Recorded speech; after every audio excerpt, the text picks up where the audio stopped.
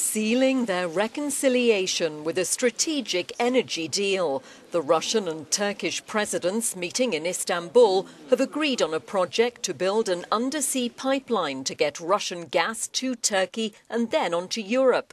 Ministers signed the Turkstream Accord on the sidelines of the World Energy Congress.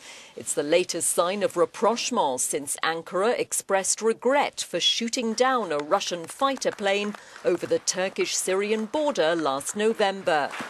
Despite deep differences on the Syrian conflict, the leaders were keen to show they're seeking common ground. President Erdogan saying he and his Russian counterpart had discussed cooperation, especially for the people of Aleppo, and what sort of strategy could be applied to bring peace to the area. While Turkey backs rebels fighting the Syrian regime, Russia is supporting President Assad with a massive air campaign.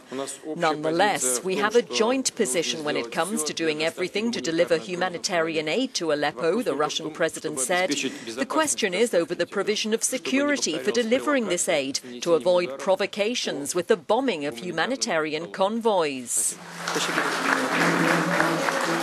Russia denies its warplanes were behind last month's deadly airstrike on an aid convoy near Aleppo.